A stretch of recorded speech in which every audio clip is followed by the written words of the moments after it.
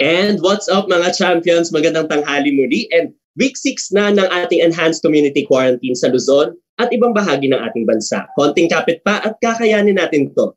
Welcome to Mental Health Talks, Protecting Our Mental Health versus COVID-19. Episode 5 na, ito ng series na ginagawa ng #MentalHealthPH in partnership with the Medical City Department of Psychiatry. Mapapanood ninyo ang ating mga previous episodes sa Facebook page at YouTube channel ng #MentalHealthPH. Last episode, pinag-usapan natin ang tungkol sa kung paano ba natin susuportahan ang ating mga frontline healthcare workers na humaharap mismo sa may mga sakit na COVID-19. Ngayon naman, pag-uusapan natin ang tungkol sa kung paano nga ba natin maiiwasan ang pakiramdam ng pagkabukod o isolation, depression, at mga bagay na nakakasakit sa ating sarili such as self-harm sa panahon ngayon ng COVID-19. Muli ako po si Nico Bautista ng Mental Health PH at ako ang inyong magiging host sa hapong ito. Susubukan nating sagutin ang inyong mga katanungan. Kaya naman, pakisulat ang inyong mga questions sa ating comment section na makikita sa ilalim ng inyong mga screens. Kung kayo naman po ay nasa Twitter, maaaring pakigamit na lamang po ng hashtag na #MHTalks. At may mga community moderators po tayo online na kumakalap sa inyong mga tanong at itatanong natin ito sa ating guest speaker mamaya. To start off this program, ipapakilala ko ng ating guest speaker. Siya ay nagtapos ng kanyang medisina sa University of the East Ramon Magsaysay Memorial Medical Center noong 2001. Naging psychiatry resident from 2010 to 2012 sa The Medical City. Then Department of Psychiatry at Consultation Liaison Psychiatry Fellow naman siya sa Tan Tock Seng Hospital. Then Department of Psychological Medicine sa Singapore from 2013 to 2014. Siya ay kasulukuyang naglilingkod ngayon sa Marikina Doctors Hospital and Medical Center, sa Rizal Medical Center at sa The Medical City. Mga champions, says all welcome, Dr. Danice Justin L. Santa Maria. Hi, Doc. Hi, Nico. Thank you very much for having me here. It's such an honor. And I would like to thank Mental Health PH for this endeavor. Ayan. Napaka-relevant po and timely ng ating topic for today. So today we'll be focusing on isolation, depression, and self-harm. So hatiin po natin siya into 3 segments. So let's start with isolation. Doc, ano po ba yung ibig sabihin natin when we say isolation? Paano ba natin siya ma-describe? Okay. So during the current COVID situation, isolation can mean several things, no? Mm-hmm. So physical isolation means kailangan mo ihiwala yung sarili mo para hindi ka mahawa or hindi ka maka-infect ng ibang tao kung meron kang COVID. Pero this kind of physical isolation poses a lot of problems for us right now. Kasi human beings have this fundamental need to have social contact, no? Mm-hmm. So kahit hindi mo napansin before, yung mga small connections that you have with people outside, yung mga nakakausap mo sa mga stores, yung mga chika-chika ninyo over lunch, no? Yung mga hugs na kukuha ninyo sa mga loved ones ninyo. All of these things contribute to our everyday well-being. So with this physical kind of isolation comes a psychological kind of isolation, which is what we call loneliness, no? So loneliness is this emotional state of feeling alone, feeling separated. People can describe it na parang they feel empty, they feel invisible, insignificant, no? Walang halaga, no? And when you feel lonely, you start to it starts to make you think negatively na parang siguro lonely ako kasi I'm unlovable or inabandon ako ng ibang tao, when in fact you are lonely right now because kailangan mong protektahan na sarili mo from COVID, no? So loneliness is not bad per se. Kumbaga, it's just a signal telling you na kailangan mo lang mag-reconnect, no?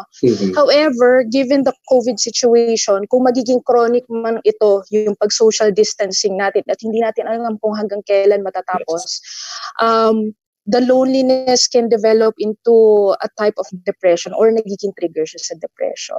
Oh, so yun i-highlight na natin, Doc, na this is kind of a timeline or parang may progress siya, no?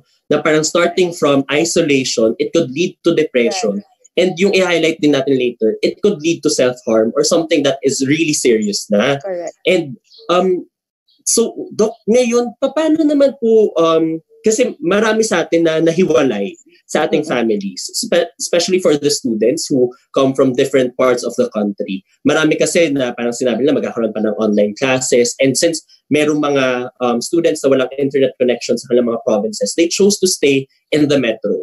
And marami sa kanila naiwan at nahiwalay nga sa kanilang pamilya. So how can we help a friend who is isolated from their family during this lockdown? So, napakahirap talaga nung panahon ngayon kasi talagang we are not mobile, no? Hindi natin mapupuntahan yung mga mahal natin sa buhay.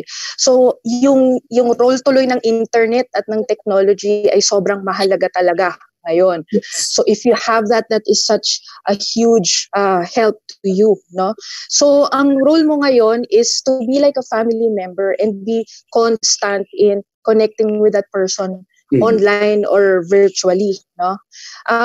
Pero we don't want to be pushy naman doon sa taong yon. You ask that friend kung kailan o kung paano niya gusto na mag-reach out ka sa kanya. Pwedeng video chat, pwedeng through text messaging kung yun yung gusto niya, no? Some experts say that ideally sana may 1 to 3 virtual social connections kayo per day para ma-maintain mo yung feeling na parang you are not alone, no? You can also try to encourage them to join group chats. No? Yung group chat maganda kasi doon mo na-share yung mga pinagdadaanan ninyo, yung mga frustrations ninyo, no? Mga little things like yung mag-share kayo ng mga recipe ninyo, no? 'Di ba? Yung mag-share ng mga funny na online content, malaking bagay yung ganun. Basta yung maparamdam mo lang dun sa tao na hindi siya nag-iisa, no? Ang kagandahan rin sa technology, ang dami natin pwedeng gawin. Like, manood ka ng Netflix movie na magkasama kayong dalawa, habang nag-chat kayong dalawa sa phone, kumakain kayong popcorn, no? Yung magdi-dinner kayo together through Zoom, no? Mag-exercise together through online yoga. So, ang daming opportunity sa internet na pwede nating magamit. No? Another thing, pwede ka rin magpadala kasi through delivery. Kung mga care packages, kumbaga, no? Yung food, medicine or anything that your friend needs, pwede mo ipadala. Yes, ayan. Aside from establishing an open communication, so yun nga, pwede rin na parang we can show our care to that person by giving them yung needs nila, like physiological needs nila. Okay, so now, Doc, kasi for those people naman who are with their families right now, hindi kasi natin maiwasan na may mga family members tayo na hindi naman ganun ka talagang ka-close dun sa family nila. Some would even label themselves as parang off yung vibes nila sa family nila. They have like an avoidant type of approach to their family, or they are emotionally distant. Now, what can we do to cope with these avoidant and emotionally distant members of the family during this ECQ? Okay. So being at home all the time is actually very stressful para sa buong pamilya. Hindi tayo kasi sanay na magkakasama tayong lahat for such a long time in a very confined space. Dati nung nakakalabas tayo, naka-compartmentalize yung buhay natin, no? Yes. Pupunta ka sa trabaho, nakaka-focus ka sa trabaho mo lang. Nakakapunta ka sa school, nakaka-focus ka lang sa pag-aaral mo. And pag uwi mo sa bahay, yung focus mo is spending time with your kids or your family members and doing household chores. Pero ngayon, ang nangyayari is wala nang boundaries na gano'n, no? So, you're juggling everything all at once, no? It's very, very stressful. Kaya ang nangyayari is talagang yung tempers ng mga tao pwedeng tumaas, no?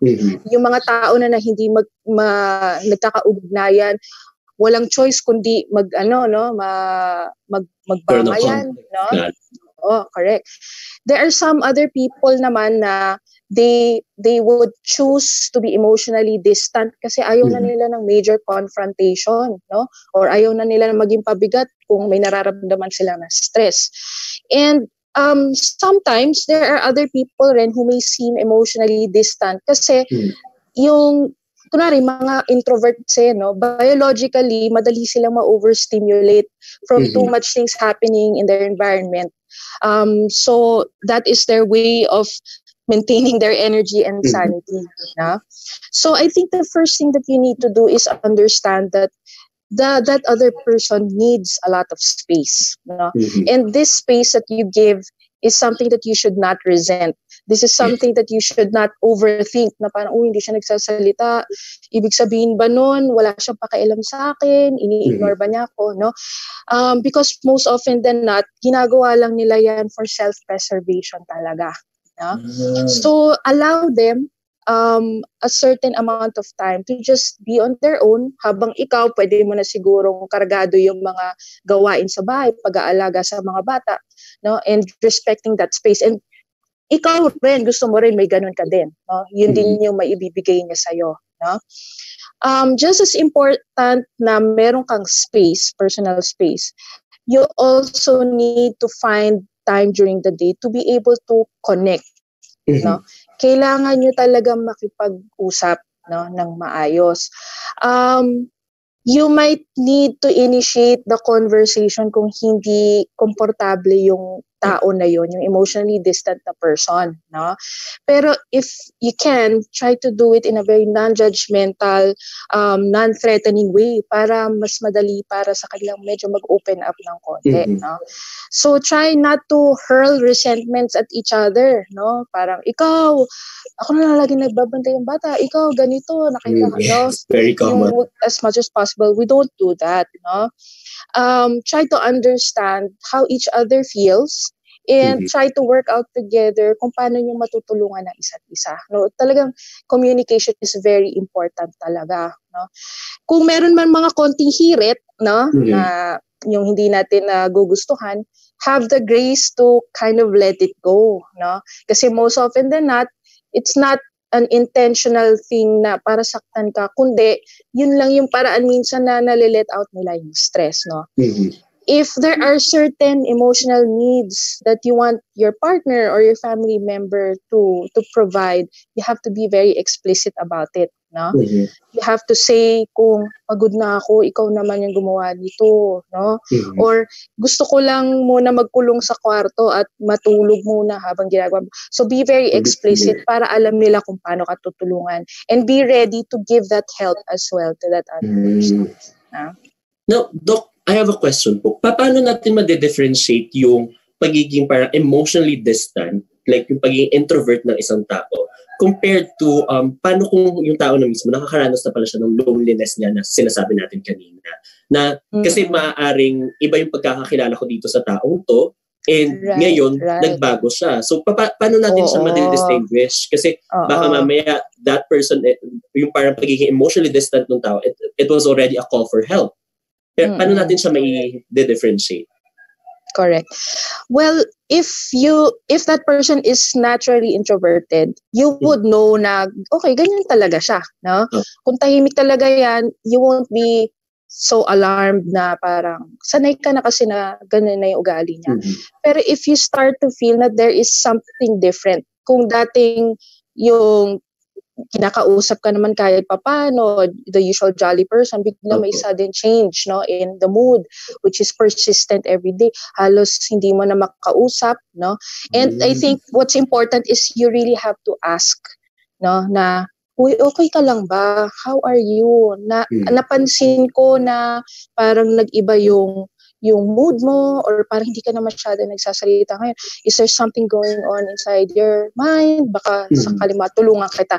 So you have to really reach out and explicitly say na parang ito yung mga napapansin mo. And hopefully kung meron nga siyang pinagdadaanan, ay masabi nga na talaga sa'yo. No? So parang it's a way for us to open the communication. So the importance of the word kumusta in the Filipino culture. Talaga. Okay. Oo. Ayan. Sige. Now, Doc, ito naman po, this is from a crowdsourced question. Paano po kasi yung person po natin, yung dad niya is an OFW, and hindi naman po siya kasi makauwi dito sa Pilipinas kasi syempre naka-lockdown pa kayo.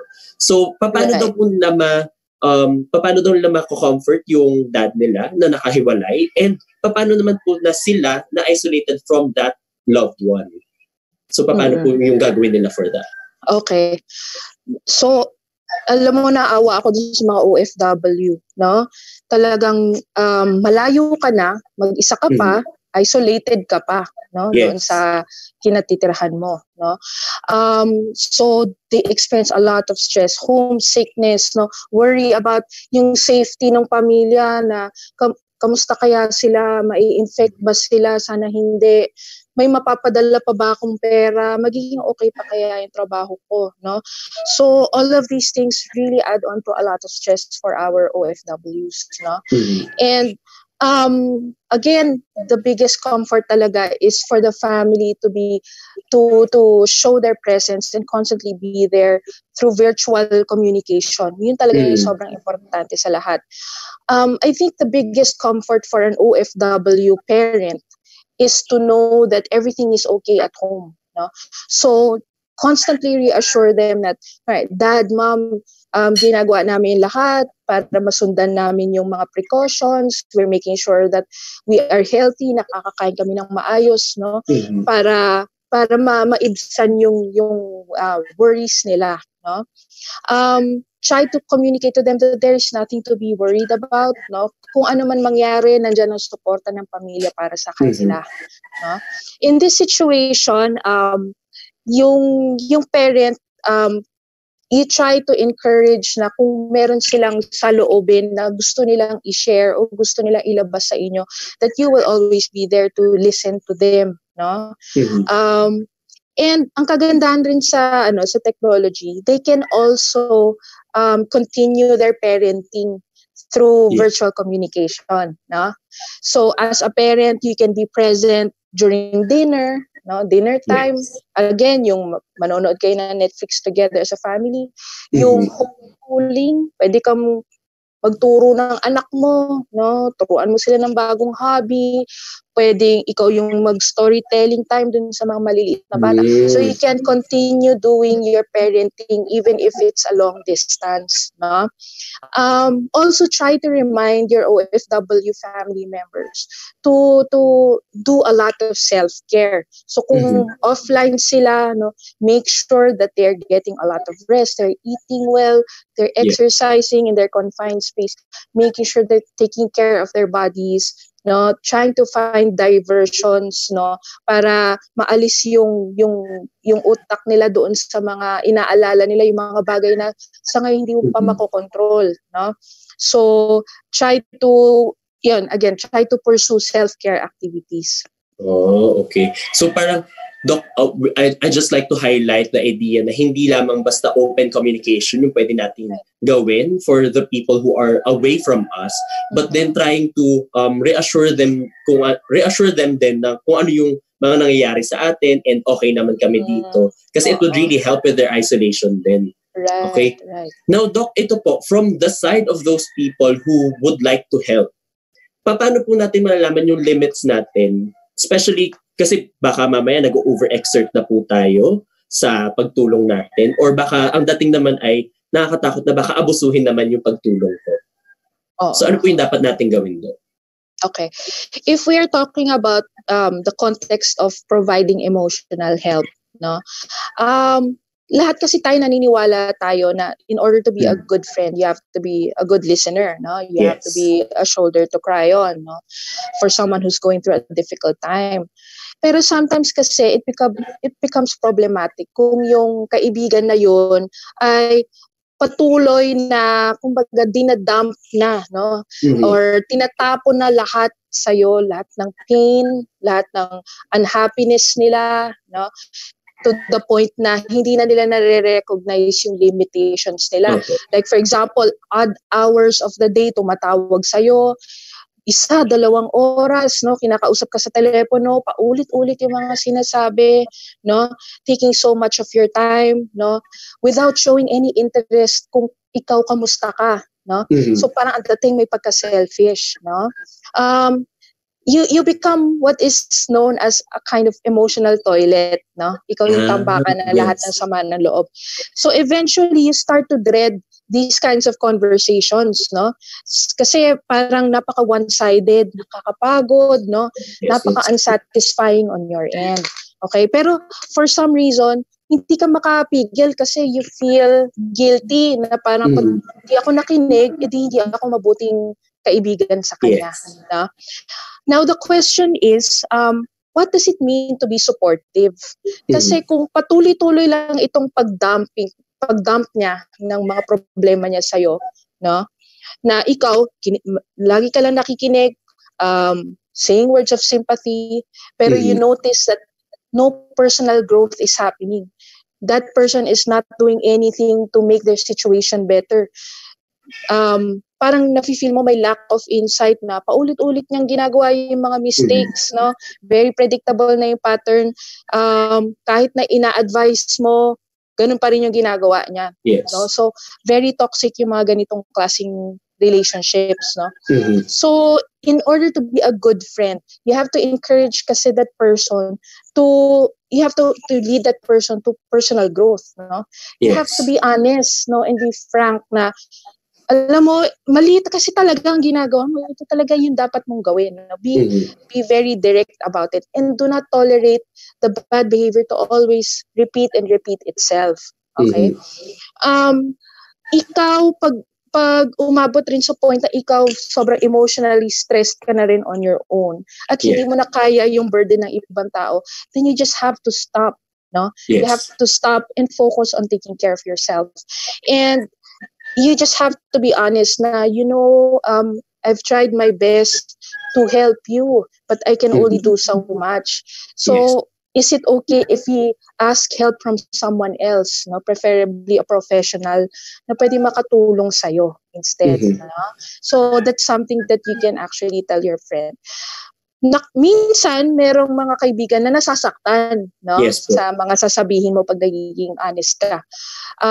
Pwedeng iwanan nila yung friendship, no? Ayaw na nila makipag-usap sa'yo and it may hurt a little bit, no?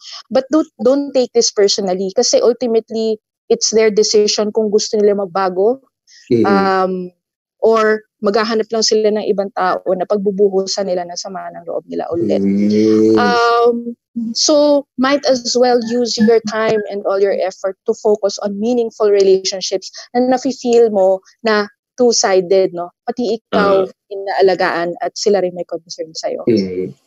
So parang more on, if ever na we're going to present this to that person in the most diplomatic way possible, you always have to remember din na you can't really give something that you don't have. So you really can't support someone kung ikaw din mismo kulang din sa support. So you always have to take care of yourself din. So we always have to focus na hindi po pwede na bigay lamang tayo ng bigay. Kailangan ay meron muna tayong ibibigay bago natin to ibigay. Correct. Hindi kasi totoo, ang weird din naman yun.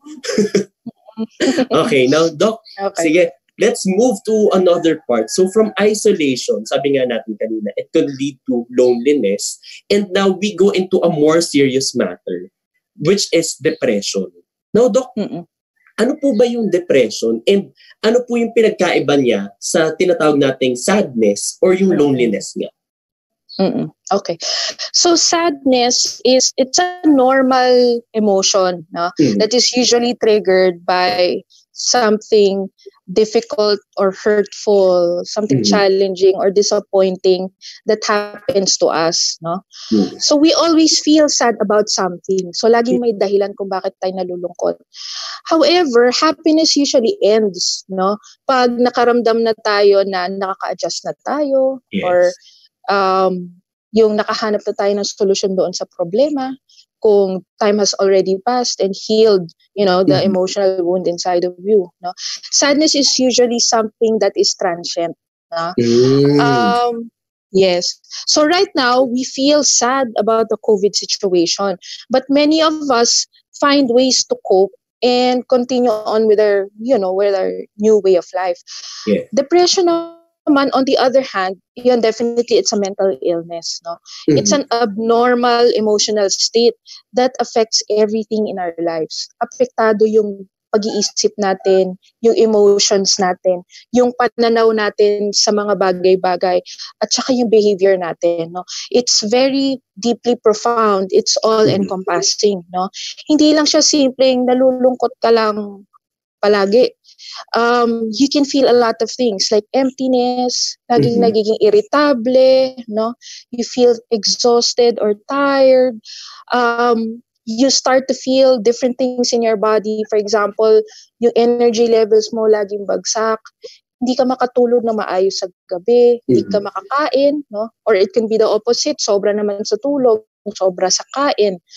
Nafi-feel mo na parang palaging negatibo yung pananaw mo sa mga bagay-bagay kahit na walang basis, no? Nawawalan ka ng motivation, nawawalan ka ng concentration na gawin yung mga kailangan mong gawin na mga bagay, no? When it becomes so severe, umaabot sa punto na you start to feel intense guilt or intense feelings of hopelessness. And ang worry kasi natin dito is if it gets really bad, it can develop into suicidal thoughts, no? Or yung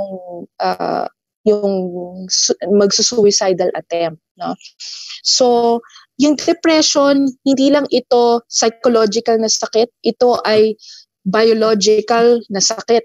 So, physically, nagkakaroon ng mga chemical imbalances, nagkakaroon ng hormonal changes, no? So, that's why it's very important na ma-address ito through treatment or therapy, no, with a professional. Ayun. No, Doc, question din, kasi it has been a common theme in social media na parang they post na parang I am depressed or parang I am sad. Kasi they usually interchange these two words. Now, kailan po natin masasabi or parang masasabi na okay lang na mag-post tayo about depression itself?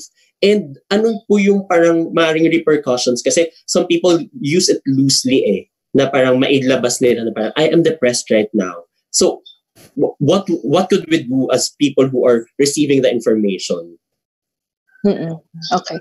So when we see yung mga status update, no, ng mga kaibigan natin na nade-depress sila, pwedeng hindi lahat sa kanila depressed talaga. Yes. Pwedeng malungkot lang, tapos yung paraan ng pag-share nila is medyo in-exaggerate lang nila ng konti, no? Pero you know what? If you are in doubt, you have to err in the side of caution, no? It wouldn't hurt to maybe send a personal message to that person and kamustahin, no? Uy, okay ka lang ba? Nabasa ko dun sa status update mo na nade-depress ka. Pwede mo ba ikwento sa akin kung ano yung pinagdadaanan mo ngayon? Ano yung nararamdaman mo? Baka sakali makatulong ako. And when that person is able to share na hindi lang pala simpleng lungkot lang yung nararamdaman, no? At na-share niya na lahat pala ng mga aspeto sa buhay niya ay may simptomas ng depression, no? Hindi na gumagalaw, nakahiga na lang palagi, ayaw na makipag-usap, hindi na nagagawa yung mga pang-araw-araw na gawain niya, nag-iisip na pala na parang ayaw na niya, no? Ayaw na niya mabuhay. Then that's when we realize na, ay, oo nga, depressed nga pala talaga siya, no? So yun, so again, depressed nga talaga siya or hindi, it's so much better to double check kung depressed nga talaga siya. Ayun. So parang the point really is for us not to discredit whatever that person is posting. Kasi we have to be on the side of caution. Kasi hindi talaga, we don't have any parang way for us to assess kung talaga bang depressed yung isang tao. I mean, we don't have the clinical knowledge for that. And siguro dun nga din natin ma-open na parang it would be best for them to seek for professional help if ever na it will get out of hand na. Ayun. Now, Doc, ito po, kasi it is a general theme also in the family that kids or parang the young generation, hindi sila, parang mas magaan daw ang buhay ng mga bata kumpara sa pinagdadaanan ng mga matatanda. Now, the question is how do these people or how do these kids or the younger generation open up about these feelings of depression or loneliness to their parents? Kasi syempre meron tayong fear na baka i-discredit lang or hindi mo alam kung paano yung magiging reaction ng mga kapamilya mo kapag sinabi mo na may problema po ako or ganito po yung nararanasan ko. Okay. So, ngayong pandemic, no, Hindi lang yung buhay ng mga adults yung nagbabago ng matindi. Malaki ang impact nito sa buhay ng mga bata. Yes. And our children also suffer a lot of major losses in their lives. No? You have to understand that they are also very social beings as well. No? Namimiss nila yung mga kaibigan nila. Namimiss nila yung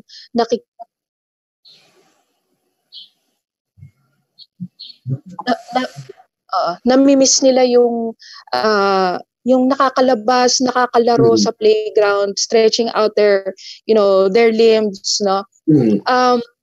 They also have a lot of stress at home kasi yung bahay kasi na-associate nila sa leisure time with your parents, no, na pwede ka makipaglaro sa parents.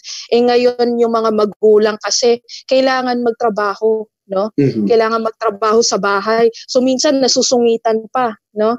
Kapag niyayaya ng mga anak na maglaro sila, yes, no? Po. So this is a very stressful situation for them. And sila rin, they are also prone to developing depression because of the major changes that happen in the currently, no. So ang mga bata minsan nahihirapan na maging open sa mga magulang kasi they worry that they would not be taken seriously by the family, by the parents. Kasi like what you mentioned before, di ba, ang mga magulang iniisip, ano pa ba ang hihingiin mo? Komportable ka dito sa bahay, no? Yes. Makakain ka naman na maayos, wala kang ang school ngayon, no? Pero again, like I mentioned before, they also suffer a lot of losses in their lives as well, yes. no? So malaki ang role ng magulang, no, in trying to detect if their kids are experiencing depression. So if your kid approaches you and says na parang hindi sila masaya or nalulungkot sila sa sitwasyon, you have to be able to talk to them in such a way na hindi nyo sila ginajudge, hindi nyo sila minamak, no, or yung parang niloloko or nire-resent yung mga sinasabi nila, no? And instead, you have to be very non-judgmental. You have to listen carefully to them, no? You have to really communicate in such a way na magtutulungan kayong dalawa kung paano nyo magagawa ng paraan, no? So you also have to be very observant with your children's behavior. Minsan hindi sila talaga magsasabi kasi hindi nila alam na depressed sila. Pero if you notice na parang hindi na siya masyadong palasalita, hindi masyadong magpalaro, no? Yung energy level bagsak, no? Ayaw kumain, hindi natutulog ng maayos, yung itsura niya mukhang malungkot, pero you know what, yung pinaka-common na mood ng mga bata when they're depressed is very irritable sila, no? Yung lagi umiiyak, laging galit, no? If they start to hurt themselves as well, headbanging, no, punching themselves, punching, hard objects. So when you notice all of these things, you have to really look for ways to address them, and you have to seek professional help, no. And luckily right now we have telepsychiatry, so that you can access help from a child adolescent psychiatrist, no. So on your own as a parent, no, aside from having open communication, one-on-one time with a child, try to structure yung everyday schedule nila para mabalance mo yung work time mo with play time with them. They need to feel that you are spending quality time with them, no. Try to create activities that would perk up their interest, no, para ma-divert yung attention nila from feeling sad or feeling stressed to something that is, something that would make them enjoy or would make them happy. Don't pressure them so much kasi ngayon, yung dahil may homeschooling, no, na nagpapadala yung mga teacher ng mga worksheet, don't pressure them so much anymore na dapat masagot mo to lahat, dapat magawa mo to assignment mo. Kasi ngayon kasi they're emotionally adjusting to the COVID situation, no? Yes. So, hintayin muna natin na ma-stabilize na muna nila yung pakiramdam nila bago natin dagdagan yung stress or yung pressure sa kanila. And be aware of how you react, no? be aware of yung temper mo, no? Yung wag yung biglang sasabog na lang. As much as possible, make your interactions together kalmado ka or cool-headed ka. So, yon. And also, try to arrange virtual play dates with the friends. No? Para naman yung mga namimiss nila ay nakakausap nila at nakakalaro nila.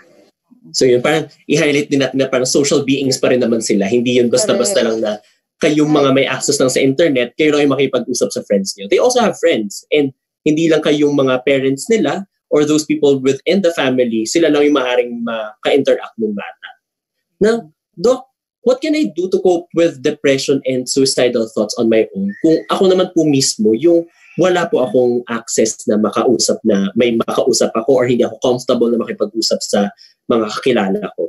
So, anong pwede kong gawin kapag ano? If you are suffering from depression, lalo na kung may suicidal thoughts, no? And you are alone, you are forced to be alone, no? Yes. Napakahirap talaga kasi una, walang nakaka-monitor or nakaka-observe kung nag-worsen yung condition mo. Or wala yung physically natutulong talaga sa'yo. So, in a way, you are solely responsible for taking care of yourself. No?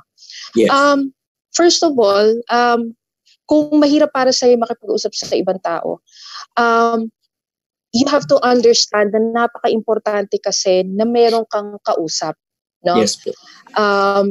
Kasi kailangan mo ng suporta, kailangan mo ng hingahan, kailangan mo ng i-unload yung problema mo, kailangan mo ng tulong na i-figure out kung paano pagdaanan yung problema mo. No? I know that a lot of depressed people have tried to reach out to family, no, or nafe-feel nila na parang hindi nila na nakukuha yung gusto nilang tulong dun sa mga tao, no? So, kung wala kayo ibang choice, please try to reach out to our psychiatrists online para sure tayo na yung kailangan natin na tulong o yung gusto nating marinig na salita ay makukuha natin dito sa mga professionals na to, no? A lot of people also tend to not say anything kasi ayaw nila ma-burden yung family. No? Pero you know what? Your family loves you enough to carry that burden with you in a very loving way. No? So don't underestimate yung kakayahan ng pamilya mo na tulungan ka. No? Kasi if you were in their position, kung meron ka namang kapamilya na nade-depress, hindi pa ikaw din gusto mo rin silang tulungan. Yes, no? So you have to give them a chance to be able to support you, no? And ease some of your burden. Okay? So aside from talking to someone, no, kahit ayaw mo, no, you really need to talk to someone. You on your own, you have to look for different ways to take care of yourself. Like I mentioned kanina, no? Try to create a lot of self-care activities, no? Try to no, foot massage, a warm bath, reading a very good book, no, listening to relaxing music. No, all of these things can help. Try to create a routine para there's something that you can look forward to and mafe-feel mo pa rin na meaningful pa rin yung ginagawa mo every day. No? Kasi sometimes people tend to feel depressed kung feel nila na walang purpose yung buhay nila, no? And every day kasi na nagpapatuloy tong social distancing, nafe-feel mo talaga na parang nawawala ng purpose yung buhay ko, no? Try to meditate or find some sort of breathing or muscle relaxation techniques. We have that in our website sa Medical City, no, and YouTube. So that's something that you can use now. Ayan, thank you, Doc. Now, before tayo mag-continue sa ating talakayan, I would just like to remind everyone that if you have any questions, our comment section is available. Nandun lamang sa ating ilalim ng screen. You can type your questions there and our community moderators will get them and itatanong din natin ito sa ating guest speaker. Now, kung nasa Twitter naman kayo, you can also use #MHTalks and our community moderators will get those questions for you. Now, balik tayo sa ating talakayan. Now, we focus on a very serious matter, which is self-harm. Now, Doc, ano po ba yung self-harm and ano yung maaaring maging triggers natin for self-harm itself? Okay. So self-harm is the act of deliberately hurting yourself by inflicting pain or causing injury. No? Mhm. So some common ways of self-harming would be, cutting your skin with a sharp object, Yes. hitting different parts of your body, punching, head banging. Itong behavior na to, usually hindi naman intention ng isang tao na magpakamatay, no? But usually this is intended to be able to relieve the build-up of a lot of pressure, yung intense and distressing thoughts and feelings na nararamdaman ng isang tao. For example, nakakaramdam siya ng intense na anger, guilt, sadness, shame, no? Self-harming is a quick way to be able to feel calm or to relieve tension when there is emotional overload, no? Yun nga lang yung problem sa self-harming. Pagkatapos mo ma-feel yung temporary relief, saka naman dadating yung feelings of guilt and feelings of shame, no? Na parang bakit ko na naman nagawa yun sa sarili ko, no? Napakawalang kwenta ko talagang tao, no? And yung mga thoughts na yon and feelings would then siya na naman yung mag-i-initiate ng mga future episodes of self-harming. So as you can see, it's a very vicious cycle. Yes. Oo, vicious cycle siya. So self-harming is usually indicative of mental health issues. Yung mga taong may ganito, usually may trauma, no? Lalo na childhood trauma. Pwedeng may depression sila, anxiety disorder, or meron silang personality traits na hindi maigi yung pag-adjust nila sa adversity, no? So anything stressful can trigger this. The COVID situation can trigger self-harm. Any kind of work, school stress, bullying, feelings of low self-esteem, no? Relationship problems, financial problems, having an illness, all of those things can trigger self-harm. Ayan, Doc. Now, yun, as na-mention nyo na nga rin po kanina na parang COVID-19 itself can be a trigger for self-harm. Now, Doc, paano po naging trigger yung COVID-19 itself? Kasi we would like to understand how this pandemic itself could make us, parang maaring maka-apekto rin yun sa atin talaga. Okay. So yung COVID-19 situation can be a trigger for suicide because again, it's so stressful, no? It really creates a lot of stress in all aspects of our lives. So nakaka-depress siya kasi you lose control of a lot of things in your life, yung mobility mo, yung capacity mo to work. You lose your freedom to be able to go out and pursue the things that interest you or that make you enjoy, no? Usually, yung pag umaabot kasi sa punto na matindi yung stress, no, at hindi talaga na natin kinakaya, your mood becomes so severe that you start to think very negatively, no? Na parang pagkatapos ng COVID na to, siguro mawawala na ako ng trabaho, hindi ko na mabubuhay yung pamilya ko, no? Na parang you feel hopeless about your situation, no? So when that hopelessness sets in, that's when the suicidal thoughts happen, no? Na parang dahil hindi ko na kaya, gusto ko na pakamatay kasi it's the easiest way out na of this situation, no? So talagang very strong trigger talaga for suicide yung COVID. Yung COVID-19, yes. Parang it's a very multifactorial problem. And one way for us to parang attack this situation is very multifactorial din. Hindi naman siya basta-basta lamang natin na titingnan na ito lang yung pwede natin gawin. Marami tayong maaring maging tulong para sa mga tao na maaring nagsi-self-harm because of the COVID-19 pandemic. Now, Doc, is there an association of posting sad memes in social media? Kasi it's very common right now na marami sa atin sa mga younger generation, nagpo-post sila ng mga infographics or parang mga comics na may mga subliminal meanings and pumapasok na yung idea of self-harm. Now, meron po bang connection to sa suicidal ideations? And is it okay for us to post things like this? Okay.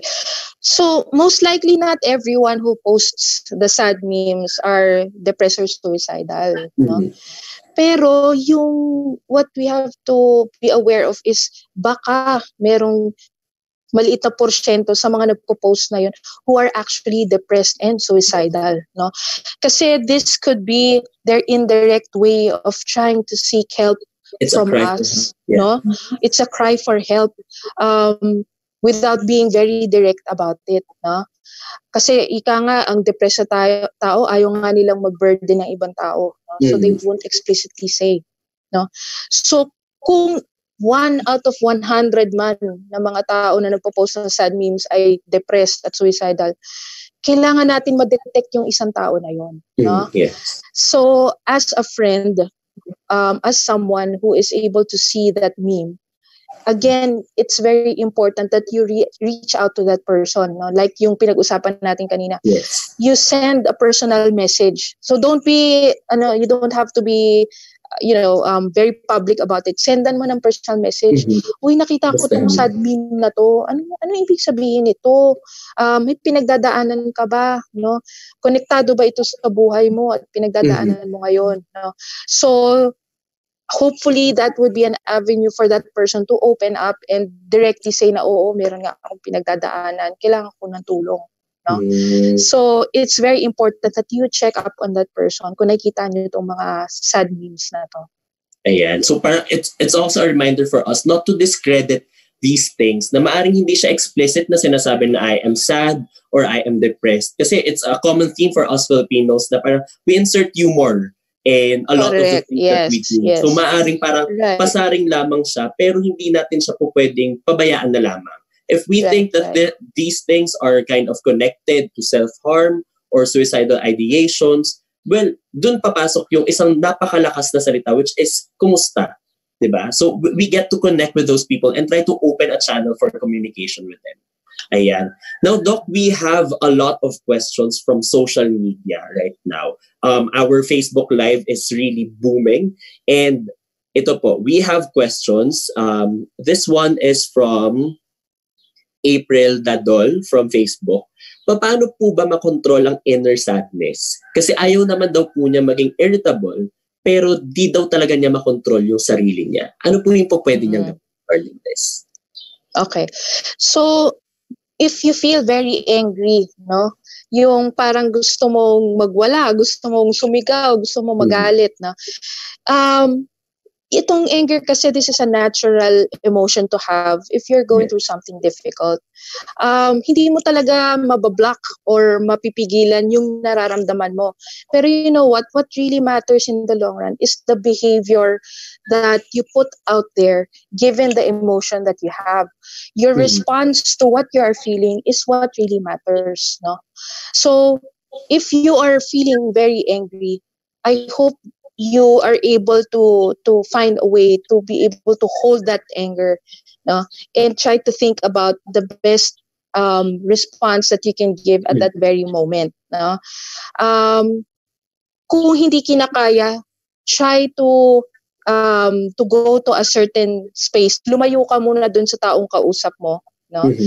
Bigyan mo muna yung sarili mo ng oras o panahon para kumalma. Tapos pag medyo okay ka na, then balikan mo yung tao at pag-usapan ninyo ng maayos or ng kalmado yung problema na kailangan nyong ayusin. No? So yun. So try to remove yourself from that situation that will make you behave in such a way na hindi mo magugustuhan. Okay. So kung sanay ka na laging naninigaw, no? It will take a lot of practice talaga, no? To be able to respond in a calm manner. Pero you can try to look for ways para matulungan yung sarili mo in that way. Yung meditation, no? That's something that you can use para ma-exercise mo yung part of the brain that is able to control all of those strong emotions. No? So again, it helps you build up that ability na magkaroon ng emotional space na kaya mong hawakan yung anger, no, yung negative emotion na yon, at mapag-isipan ng maigi kung ano yung pinakamainam na paraan na pwede kang mag-respond doon sa sitwasyon na pinagdadaanan mo. Ayan, no, Doc, ito po. This one's from Arian Abril from Facebook din. Hi po. How to prevent self-harm, and what if self-harming itself makes you feel good? Kasi parang we highlighted a while ago na it is a vicious cycle, and maaaring merong konting feeling of parang naging okay sila with self-harm. Pero ano po yung pwede nilang gawin para sa mga ganun? Okay. Self-harm really feels good, no? Talagang yan napakabilis ng relief na nararamdaman mo pagkatapos mo siyang gawin. Kaya some people actually describe it as something that is very addicting, no? Yes. Pero yun nga lang temporary yung relief na nararamdaman mo. Afterwards, babalik na naman yung issue na nag-umpisa nung lahat ngayon. Babalik na naman yung mga thoughts and feelings na wala kang kwenta, no? Na bakit ko na naman nagawa ito sa sarili ko, no? Na you feel very shameful about it, no? So it doesn't mean that it makes you feel good, that it is something that is actually good for you. No? So there are many ways that you can do to help with the self-harm process. Pero you have to realize that if self-harming is a habit for you, this is a long and hard journey that you have to go through. It's a process. Hindi yan yung overnight. Pag narinig nyo na tong talk na to, hindi na kayo mag-self-harm. Yes. No? So it's a process that a person has to go through. No? First of all, when you want to self-harm, try to talk to someone. No? So I already emphasized the need previously na kailangan mo ng kausap para merong suporta or hingahan ng pinagdadaanan mo. And this person can also serve as a diversion, no, hanggang sa maging okay ka ulit. No? So talking to someone, it's not a weakness, no? It is a way of taking charge of your well-being and taking care of yourself and being healthy, no? So try to look for a trusted person, a family member, a friend, your psychiatrist, no? A spiritual advisor that you can talk to, no? Number 2, try to distract yourself. Kasi these strong emotions come in waves, no? Yes. So after a certain amount of time, nawawala din sila. So distraction techniques are useful to divert your focus from doing something harmful hanggang sa mawala na yung urge to harm yourself passes. No? So one way that you can do is the 5-minute rule. No? Na you tell yourself, okay, for the next 5 minutes, hindi ko sasaktan yung sarili ko. No? Itatime mo yung sarili mo. No? When that 5-minute passes, you tell yourself, tatry ko ulit after 5 minutes na wag saktan yung sarili ko. No? So, try to prolong those 5 minutes over and over hanggang sa mawala na yung feeling na parang gusto mo saktan yung sarili mo. Number 2, you can try to write down yung thoughts and feelings that are distressing you sa papel. And you can crumple it up, rip it apart and throw it away as if you are letting go of those negative thoughts. Okay. No? Okay. If you are feeling very agitated talaga, no? Very agitated, na parang gusto mong manakit, you can try to hit something soft like a pillow or a cushion, no? Pwede kang sumigaw doon sa pillow na yun if you want, no? Pero as much as possible, don't try to hit something hard or something that can injure you. No? Yes. Again, with the distraction techniques, try to, watch your favorite movie on Netflix, no? Listen to your favorite music. Inis ka ng kwarto mo, no? Yung parang lang mabisi yung utak mo at lumipas yung oras. Again, try to utilize yung meditation and breathing techniques, muscle relaxation techniques that we have doon sa YouTube channel namin sa Medical City. Practice a lot of self-care. Ang maganda rin is yung makahanap ka na activity that will physically comfort and soothe you. Warm bath, no? Yung warm shower, foot massage, aromatherapy, no? All of these things can help soothe you when you are feeling very much distressed. Very important to try to remove your access from yung mga objects that can harm you, yung mga sharp objects, mga weapons. Tell your family, please pakitago itong mga blade, itong mga knives, scissors, and all of those things. So, para hindi ka matempt na gamitin sila. Ha? Pero ultimately, yung makakatulong talaga sa taong nagsi-self-harm is to seek therapy talaga. No? We have therapies like cognitive behavioral therapy, dialectical behavioral therapy, mindfulness therapy, that you can try out with your psychiatrist. No? So again, please avail of telepsychiatry, no, para maumpisahan yung therapy that can address self-harm. Yes. And so parang more of it is a conscious effort for you to try to convert something that is abstract, yung emotions na nararamdaman mo, into something that is concrete. Like katulad nung highlight niyo po kanina, Doc, na parang you can write it on a piece of paper. And though for some people, they would think that it is symbolical lang, na parang kasi yung iba, they try to downplay the idea of parang yun nga, parang nag-release ka ng problems mo through something that is written. But then it could really help then for you to be distracted and mailagay mo rin yung emotions mo into something more productive or parang at least a journal, something like that. Ayun. Now, Doc, highlighting what you said earlier na parang kapag nandun ka na sa idea na magsi-self-harm ka, you can communicate with someone, right? Now, this question comes from Gerald Glide Bagnol from Facebook also. So, paano naman daw po kapag, paano nila matutulungan ang isang tao kapag sila naman, yung tao yun, yung lumapit sa iyo na parang, I wanna do self-harm.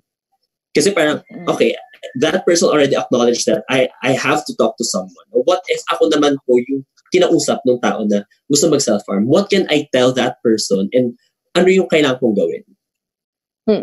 Okay. So, it's very important that you will be a good listening ear to this person, no? You can start by asking, kamusta ka? No? How are you? No? You can even be later on direct eh. Kung kunwari may nakikita ka ng mga scars, for example, sa arms, be direct about it. Napansin ko na may mga cuts ka sa arms, no? Yes. And I'm feeling very worried about you because I care a lot for you, no? Are you hurting yourself, no? So if you approach that person in a very compassionate, very respectful, very judgmental manner, no? This person will be able to open up to you, no? At mas lalo mo siyang matutulungan pag nag-open up siya sa'yo. Don't make them feel guilty about what they're doing, no? Na parang, hindi ka ba naawa sa magulang mo na ginagawa mo yan, no? Hindi ka ba naawa sa sarili mo, no? Don't give them ultimatums like, kung hindi mo tigilan yan, hindi na tayo friends or hindi na kita kakausapin, no? Yung mga salita kasi na ganito are counterintuitive, no? Mas lalo mong ginagatungan yung feelings nila na they are isolated, na they are misunderstood, that they are not important, that they are powerless. No? So mas lalong nai-encourage yung pag-self-harm ng tao na yon. So again, you have to understand as someone who is not experiencing this, no? This is a long and hard journey, no, for someone na nagse-self-harm, no? Hindi lang madaling mag-quit sa self-harming out of sheer willpower, no? You need to go through therapy talaga para matutunan mo yung mga coping skills, no? You need to practice each and every day kung paano mo babaguhin yung behavior mo. And sometimes there will be days that are really bad and you will fail, and you will go back to your old ways. No? Pero as a friend, you need to be very supportive. You need to tell that person, it's okay if it happens. It doesn't mean that you're backsliding. It just means na marami ka pang kailangan pang matutunan, kailangan pang mag-practice pa, no, kung paano ma-strengthen yung coping mo, no. If they don't feel comfortable talking about it, no, ayaw nilang mag-open up. You have to respect that, no. but let them know na, okay, pag ready ka na, nandito lang ako para makinig sa'yo, no? Pag ready ka na, siguro hanap tayo ng paraan kung paano ka tutulungan. And try to gently prod that person regularly, no? Yes. Even if it will take days, weeks, or months, no? Be very patient about it. Later on, may kita mo mag-open up din yung tao na yan sa'yo. Yes. And try to encourage help-seeking behavior. I-encourage nyo sila na magpatingin, no? Tell them na, I'll try to help you as much as I can, but, I can't do it alone. Yes. So, is it okay if we try to get support from someone else who knows better about these things? No? So, again, try to utilize telepsychiatry for your friends who are self-harming. Yes, ayan. And one thing that we want to highlight, yung sinabi din natin kanina, huwag kayong magbibigay ng isang bagay na wala ka naman sa sarili mo. So learn when to pause. No, hindi Right. hindi po pwede na linapitan kanya pero ibibigay mo rin lahat-lahat na. So you always have to remember na yung mental health mo rin is kailangan mo rin siyang protektahan. Ayan, maraming salamat po, Dr. Santa Maria. This has been a very insightful discussion. Do you have any last words for our viewers? Okay. Thank you very much as well, Naiko. Thank you to your team. Malaking tulong talaga itong ginagawa ng Mental Health PH para sa ating mga kababayan, no? Kasi napakahirap talaga nitong COVID-19 na sitwasyon na pinagdadaanan natin, no? What I want everyone to know is kung nahihirapan kayo sa pinagdadaanan ninyo, no? Kung feeling ninyo kailangan nyo ng suporta, please don't hesitate to reach out to us sa aming nasa psychiatric community, no? The Mental Health PH Facebook page has all the information that you need para makontak po ninyo yung mga professionals po natin. So there are links to hospitals like the Medical City, NCMH, no? All of us in our community will gladly help you out, no? Hindi kayo nag-iisa. Okay? Ayan, maraming salamat po, Dr. Santa Maria. And meron po tayo, yung directory po natin, it's on your upper right corner, nandun po yung ating link. And sa ating baba, nandun po yung ating mga hotlines for the National Center for Mental Health and the Medical City Department of Psychiatry. Right. Can I just reiterate, no? Sa Medical City, we have our outpatient department, yung Center for Behavioral Health. So we offer online consult, so telepsychiatry, so for anyone who needs our help. So please don't hesitate to contact us. Ayan, maraming salamat po, Dr. Santa Maria. Sobrang dami po namin natutunan. And for those people who have other questions pa, huwag kayo mag-alala dahil we have our community moderators who are getting your questions and maaaring matulungan pa rin namin kayo. We also have our residents from the Department of Psychiatry who can also help you with those questions para masagot natin to. Ayan, bukod sa mga doktor at nurse, salamat din po sa ating mga bayaning medtech, radiotech, AIDS, utility at mga gwardya sa ating mga ospital. Binibigyan pugay din natin ang mga frontliners sa ating mga checkpoints, mga pulis at militar, mga community health volunteers at mga nagtatrabaho sa botika, grocery at palengke, lalong-lalo na rin sa ating mga local government units at barangay workers at mga basurero at iba pa. Isang malaking shoutout din sa ating #MentalHealthPH team and the Medical City Department of Psychiatry. Maraming salamat po sa pagbuo nitong ating programa. Dumarami na rin ang ating partners at major supporters ng MH Talks. Maraming salamat sa Protect the Frontline, Ateneo Peers, Maya, the Feminist Collective, Pantay, the Medical City Psychiatry Department, Ateneo Psyche, Quisumbing-Escandor Film Festival for Health, Sanggunian, Commission on Mental Health, Council of Organizations of the Ateneo, Ayala Young Leaders Alumni Association Incorporated, University of Santo Tomas Central Student Council, University of the Philippines Cebu, Union of Progressive Students, and Ateneo School of Medicine and Public Health, Balikpugan. Para sa mga nagtatanong kung saan sila magkakakuha ng counseling o psychotherapy kung kinakailangan, o baka may kakilala kayo na nangangailangan ng professional help, nasa screen natin ngayon ang mga pwede ninyong tawagan at ilalagay din namin ito sa #MentalHealthPH Facebook page. So dito na po nagtatapos ang ating ika-4 na episode ng MH Talks, Protecting Our Mental Health versus COVID-19, produced by #MentalHealthPH. and department in partnership with the Medical City Department of Psychiatry. Ako po muli si Naiko Bautista ng Mental Health PH and maraming salamat sa pagsubaybay dito. Iniimbita po namin kayo sa susunod na episode natin sa darating na April 27, 2020. Same time, alas 12 ng tanghali at pag-uusapan naman natin kung paano natin mapapangalagaan ang ating mga lolo, lola at iba pang mga nakakatanda sa ating pamamahay. See you mga champions, stay safe and let us recover together.